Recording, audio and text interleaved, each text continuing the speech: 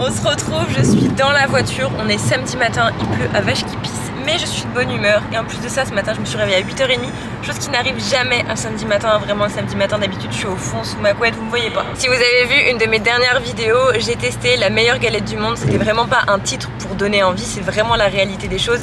Il y a énormément de spécialistes culinaires qui ont donné leur avis et qui l'ont élu meilleure galette. Il y a littéralement quelques jours, Arthur Sève, qui est le fils du fondateur, m'a envoyé un petit message qui est de retourner dans leur atelier et de créer mon propre œuf de Pâques. Vous avez bien entendu. Trop contente, j'adore Pâques, j'adore les chocolats, j'adore tout ça. La seule chose qui me fait un petit peu peur, c'est que je suis vraiment pas très forte en cuisine. J'ai besoin que la recette soit déjà toute faite, et quand il s'agit de faire de la pâtisserie avec des belles formes, etc., vraiment ça ressemblera à tout. Ça fait l'idée de départ. Mais bon, moi ce que je préfère, c'est surtout le manger. Est-ce qu'on est prêt là? Tu ventes? Je suis marrant.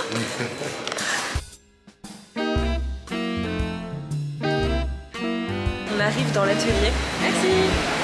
Qu'est-ce que ça sent bon le chocolat?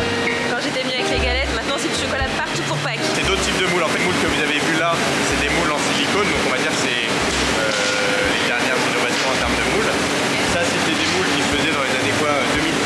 Ceux qui sont en train d'utiliser, c'est des vieux moules là en métal. Et ça, c'est encore plus ancien. Ça permet vraiment d'avoir une bonne variété au niveau des techniques qu'on utilise. Des super bonnes noisettes. On va en goûter. Merci. Ouais, la noisette, ça n'a pas le goût de la noisette que je connais, c'est vraiment bon. Ouais, noisette. Ok. Merci. Mais l'étape d'après. C'est quoi l'étape d'après? Manger, vous allez peut-être savoir. Ok. Ah oui, on dirait les chouchous, mais version là. Hein. En fait, c'est juste la noisette qui est caramélisée et on a réussi à nous valider là. C'est bon.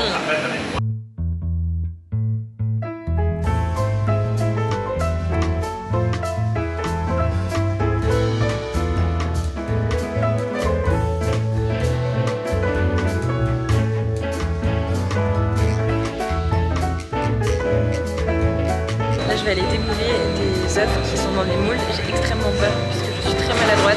J'ai tellement peur de casser un œuf parce qu'après ils vont être mis en jambes quoi. Donc écoutez, c'est ces moules là qu'on va démouler ensemble. Faut pas m'engueuler, je suis vraiment très nulle.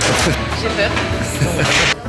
Je ne pensais pas qu'il y avait autant d'étapes pour faire un œuf de Pâques. On commence par la première étape, j'ai pris un moule et je l'ai rempli de chocolat. Vraiment ça aussi c'est une sacrée technique. Et ensuite il faut enlever tout l'excédent de chocolat et le remettre dans la fontaine à chocolat. Et ensuite on le pose, il y a tout le chocolat qui va s'enlever au fur et à mesure et il ne restera que ce qu'il y a de nécessaire pour faire un œuf. On passe à la prochaine étape et je vais enlever tout le chocolat qu'il y a sur le moule en excédent autour du silicone. Et vraiment c'est pas une mince étape parce qu'il faut être super précis, il faut surtout pas mettre des coups de couteau à l'intérieur pour ne pas abîmer le moule. Donc ça c'était la seconde étape et ensuite on m'a fait faire un nouvel œuf, cette fois-ci avec un moule différent et qui est un petit peu plus technique dans le sens où c'est un œuf avec des papillons dessus. C'est quelque chose qu'il faut vraiment pas louper et pour être sûr que tous les papillons soient bien dessinés, il faut appliquer le chocolat au pinceau. Maintenant que mon moule est refermé, on va remplir le chocolat. Ensuite je me suis occupée de démouler un œuf de Pâques qui avait un moule en silicone. C'est quand même assez précis, il faut vraiment pas faire de bêtises et ça prend quand même du temps. Il faut faire ça un par un, donc imaginez le temps que ça prend. Et ensuite l'une des dernières étapes c'est de mettre le couvercle, oui, on peut appeler ça comme ça, en chocolat à l'arrière. Donc il faut mettre un petit truc de chocolat et on met le socle par-dessus pour que ça tienne. Et ça c'est vraiment l'étape de finition pour que les œufs de Pâques soient tout beaux, tout brillants. C'était trop cool. Encore mieux que la galette, je pense. C'est quoi la période la plus chargée pour vous? C'est pas quand même Noël. Très gros, c'est très long. Ça démarre septembre, progressivement. Et par exemple, cette année, il y a beaucoup d'œufs qui sont avec des papillons, etc. Pourquoi cette volonté? Ça représente quoi? Une signification particulière ou pas forcément? Pâques, c'est très très tôt. C'est au mois de mars. C'est une des années, ça fait très longtemps que ça n'a jamais été aussi tôt. Et le printemps arrive à grands pas. On voulait redonner un peu de couleur et de bonheur aux gens. Un des symboles vraiment de l'été pour moi, de la mutation, etc., de la période hivernale vers la période du printemps, c'est le papillon. Et plus largement, on a aussi les poussins, les traditionnels œufs de Pâques. Pour tous les goûts. Vraiment, vous pouvez retrouver des œufs, des poules, des petites tortues que j'avais goûtées l'année dernière, il y a du chocolat blanc, du chocolat au lait. Après, c'est mes termes à moi, mais c'est vrai que vous avez des termes plus spécifiques. Mais pour le coup, moi, c'est un gros coup de cœur pour celui qui est au chocolat au lait et au praliné, c'est incroyable. D'ailleurs, je me rends compte que c'est hyper, faut être super précis. On a un métier qui est très précis. Un vrai savoir. On est de retour chez nous, on a été extrêmement gâtés en chocolat. Je peux vous dire qu'on a un sac rempli à ras-bord. Et on s'est dit avec Joe qu'on allait vous faire un peu un test des nouveautés que vous pouvez retrouver en Chocolaterie Sève. Donc ils ont plusieurs boutiques dans la région, ou plutôt dans l'agglomération lyonnaise, et aussi un site internet où vous pouvez passer commande. T'es grande. Déjà, il faut savoir que c'est un œuf qu'on a, que tu as fait ce matin. Ouais. On va voir s'il est bon ou pas. Ah ouais, il est trop bon. Ça, c'est la nouveauté de Pâques de cette année. Ouais. Est-ce que tu sais comment il s'appelle? Bah, l'œuf papillon. Ouais, c'est ça. Ouais. En termes de prix, j'ai regardé sur internet, c'est à partir de 26 €. Enfin, celui-ci en fait, il est à 26 €.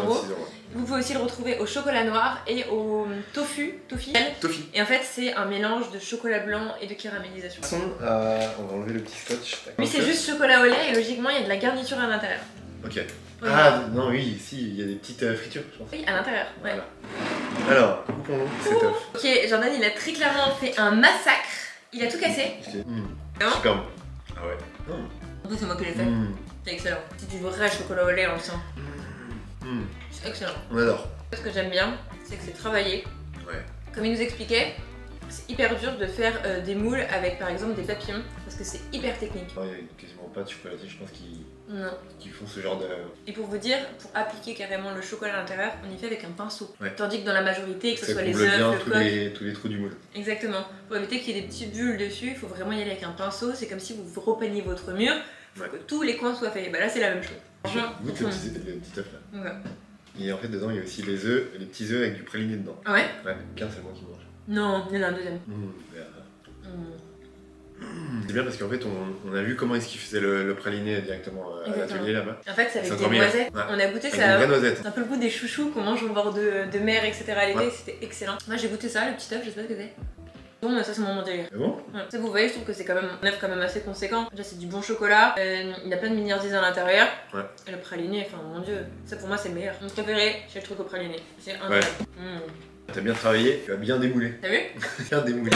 On a goûté l'œuf de cette année, c'est l'œuf papillon, mais l'année dernière, on avait goûté ce fameux. Est-ce que tu t'en souviens? Ouais. C'est un œuf excellent, ouais. Tout au praliné. Ça vraiment, c'est mon coup de cœur. Tu vois, je me suis pas trompée. C'est l'œuf veloute, donc qui est au chocolat noir. Velouté en fait. Velouto. Au lait, donc nous c'est celui qu'on a. Et en fait, à l'intérieur, il est garni de praliné noisette. Et vraiment, ça, dans mes souvenirs, il était instabilé par terre. Oula. Voilà. Là du coup on a un vrai œuf de Pâques digne de ce nom. Il est plus gros déjà. Ouais. Oui bah oui carrément. Praliné, pas de miniardises. Non, pas de friture. Non c'est pas des miniardises, écoutez là-bas. Celui-ci par contre il est un petit peu plus cher, il est plus gros, il y a du praliné à l'intérieur et je trouve qu'il est encore plus travaillé, même si l'autre il y a des papillons qui est à 39,90 €, donc ok c'est pas donné. Mais c'est du savoir-faire quand on va dans l'atelier, qu'on voit toutes les personnes qui travaillent dessus. Puis les produits, enfin genre l'origine des produits aussi, c'est que du premium. Enfin genre c'est des noisettes qui viennent de France. C'est vrai. C'est croustillant. Oh mon dieu. Non. Le meilleur de ma vie. Moi c'est lui à fond.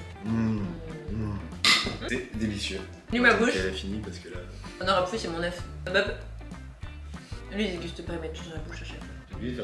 Un peu, parlons bien. On a goûté les deux. On a goûté l'œuf papillon, nouveauté de cette année, et l'œuf velouté au lait. Pour moi, si je dois parler en mon nom, avec mes goûts, etc.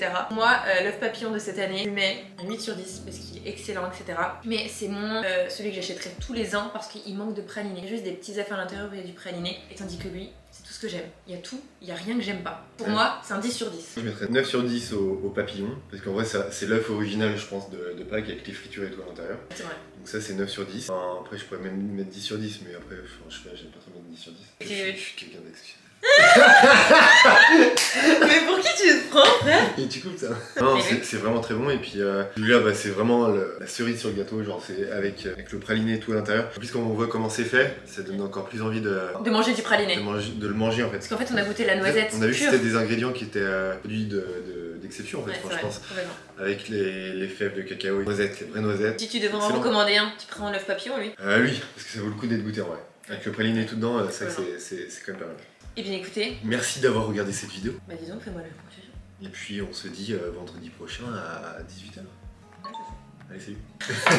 Il est pas très aimable celui-là. Quitte la vidéo, quitte.